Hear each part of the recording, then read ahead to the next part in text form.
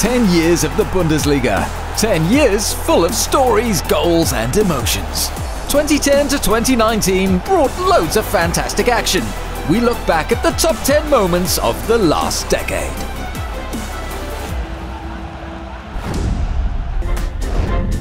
In 10th place, the two most unusual goalkeeping errors of the past decade. Starting with the Mainz keeper. Whoops!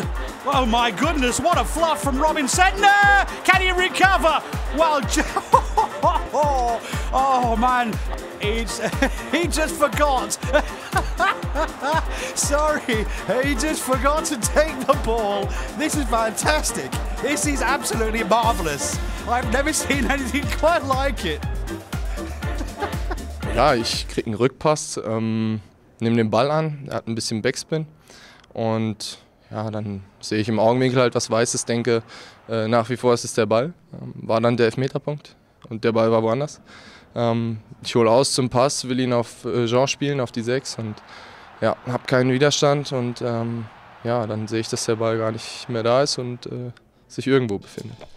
Luckily, Sentner got away with it, but it was a different story for Mark Flecken in his time at Duisburg.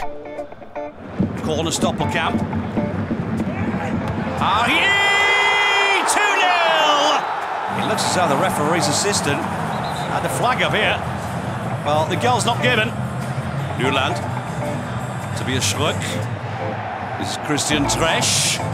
Good long ball. Nalba's there. Back to the keeper. Where is the keeper? Where is the goalkeeper? Mark Flecken is non-existent.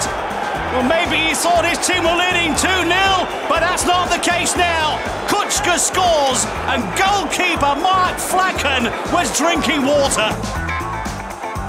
Fortunately for Flecken, Duisburg ended up winning the game thanks to a penalty. 9th place is taken by a particularly touching moment. Frankfurt's Marco Russ was diagnosed with testicular cancer in May 2016. There was a huge wave of sympathy from teammates and opponents alike. Derzeit interessiert Fußball überhaupt gar keinen, sondern da steht dann die Gesundheit im Vordergrund. Und das ist doch das Wichtigste im Leben, ne?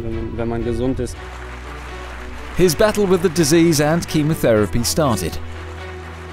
Russ beat cancer, and he celebrated an emotional return against Bayern 10 months after the diagnosis. Marco Russ never gave up. He always believed he would be able to return to the German top flight, and here he is. And it is so good to see him back in the Bundesliga. In 8th place, we celebrate the milestones in Bundesliga goals in the categories of long range, fast and old. By old, we mean the living Bundesliga legend Claudio Pizarro. Pizarro scores! Double deflection! He won't care! 1-1 right at the death! And wouldn't you know it, age is just a number. He's the oldest player ever to score in the Bundesliga. After the goal, the immortal Pizarro also scored against Leipzig and is to this day the oldest goal scorer in the Bundesliga at the age of 40 years and 227 days. In the fast category, we're talking about Karim Bellarabi and Kevin Volland. Both needed exactly 9 seconds for their record strikes for the fastest ever Bundesliga goal. Coming out strong right at the start. Bellarabi's made it 1-0. Oh, that must be the fastest goal ever.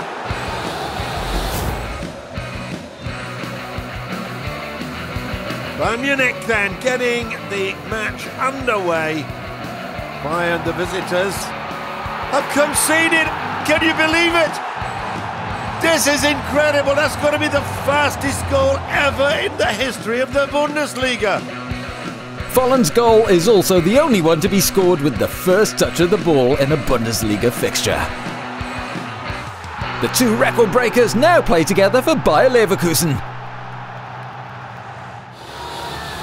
In the long-range category, the starring role is taken by Moritz Stoppelkamp and a distance of 82 metres. The furthest goal in Bundesliga history. Here's Stoppelkamp. Oh, he's gone for it! Oh, this is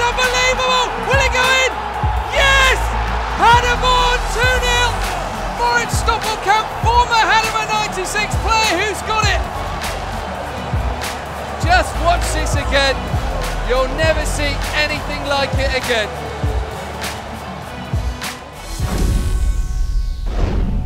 A special connection between Darmstadt and Jonathan Heynckes. The Lilies fan, suffering from cancer, supported the club at the most difficult time for him, with his personal motto, "Nothing's lost yet, you have to fight." Man braucht einfach nur die Werte. Man braucht Kämpfen, Willen, Zusammenhalt, Kraft. Und wenn man sowas hat, dann braucht man keine Millionen. He inspired the players, staff and coach Dirk Schuster. Ich denke, dass wir alle stolz sein können, eine Persönlichkeit wie Johnny Heynckes kennengelernt zu haben und auch seinen Lebensmut und seinen Kampfgeist ein bisschen als Darmstädter Weg mit aufnehmen konnten. Johnny passed away in 2016 after a long battle with his illness. Darmstadt renamed their stadium after him for a season in his honor. Against all odds, Darmstadt stayed up in the end with Johnny at their side and in their hearts. It's the mother of all derbies, Borussia Dortmund against Schalke. 2017 brought one of the most legendary clashes between the two rivals. Arguably the most spectacular match of the past decade is our number 6. Dortmund score with their first real chance. Aubameyang. Uri Sahin at the Dortmund controls. Awkward one, and it's gone in. Would you believe it? An own goal. Well, it's a wretched start for Schalke. Dortmund hold the aces. Aubameyang, 3! Mario Götze! Rafael Guerreiro joins in the fun! A stunning volley! The Schalke players cannot get to grips with what is happening. Doesn't seem to be very much Schalke can do about this. This is interesting, and that is a fabulous header. Guido Burgstaller, wonderful.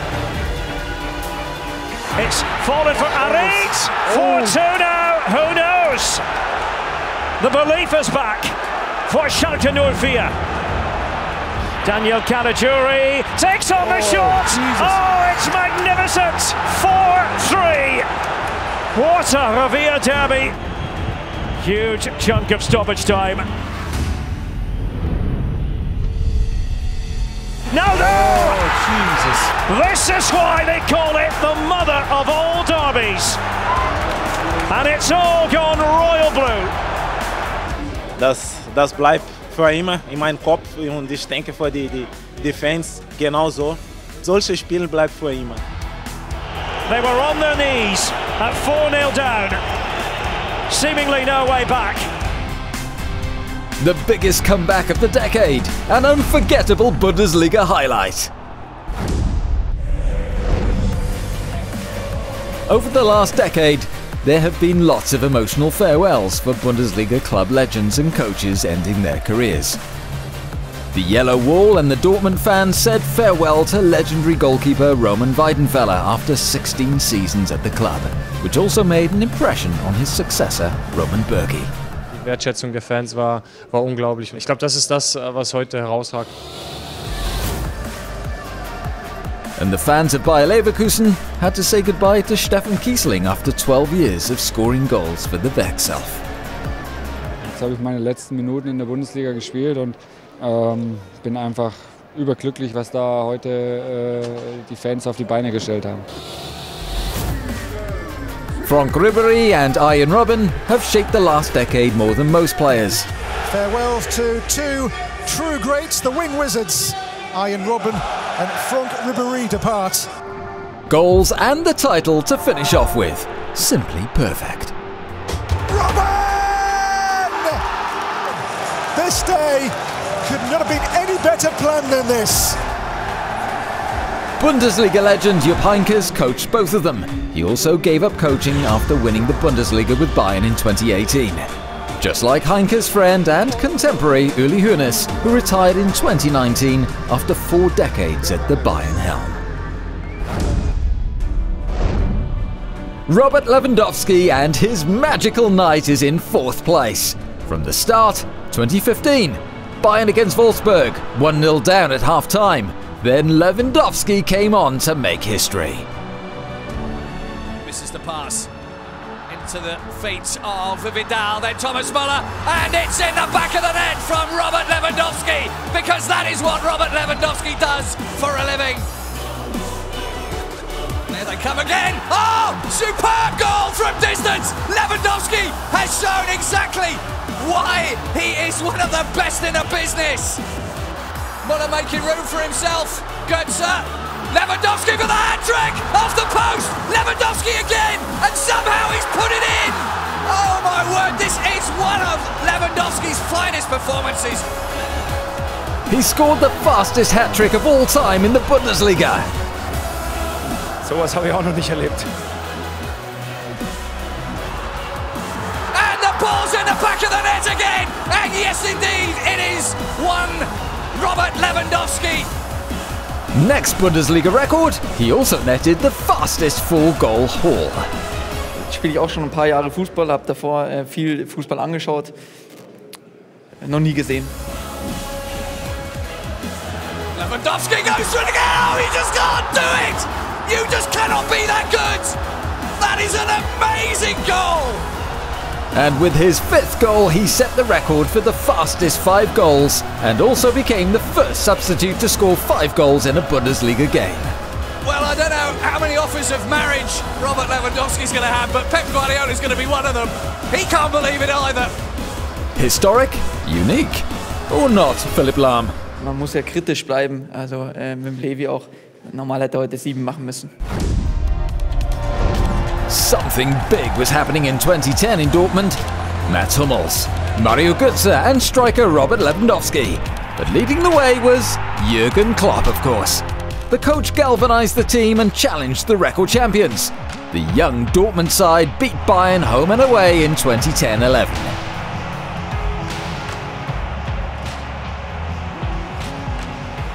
Waren wirklich eine junge, forsche Truppe und hatten einfach alle richtig Spaß daran, hatten Bock zu arbeiten, hatten Bock zu spielen.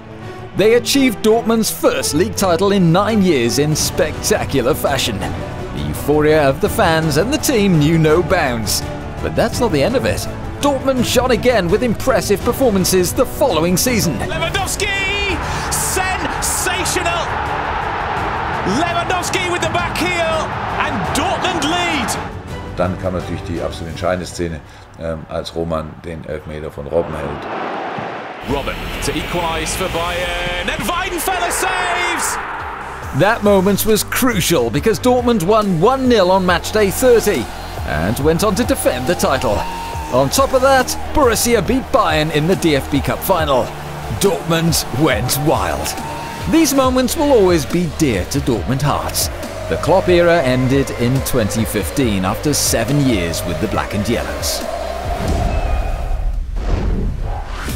However, the last decade belonged to Bayern München. They were champions of Germany in 2010, and after the 2 Dortmund titles, the Munich club made history with Jupp Heynckes.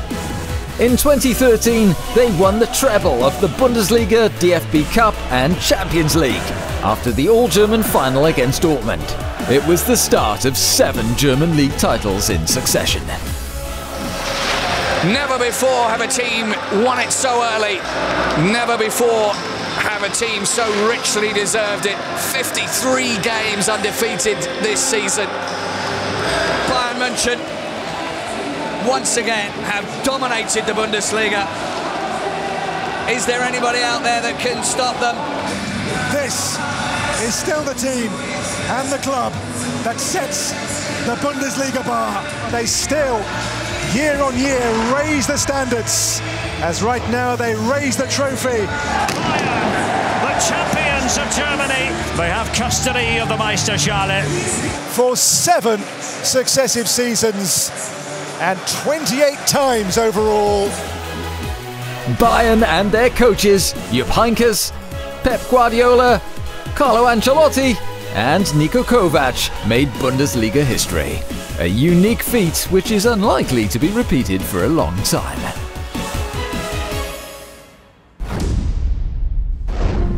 Top spot is not another Bundesliga record. It's a tragic story. The story of Junior Malanda, a talented player who passed away at a young age. The 20-year-old had scored 2 goals in the Bundesliga and was a Belgium under-21 international. In January 2015, he died in a road traffic accident in wet weather on the motorway.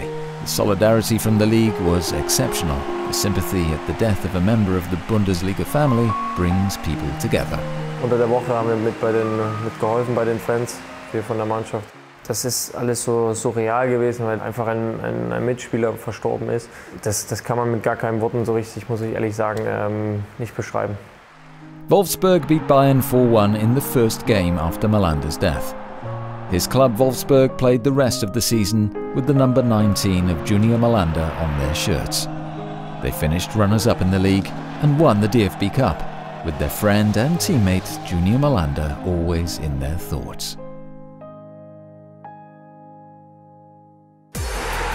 Our top 10 ends with a moment of Bundesliga solidarity. Which moment particularly moved you over the last 10 years and stays in your memory? Let us know in the comments.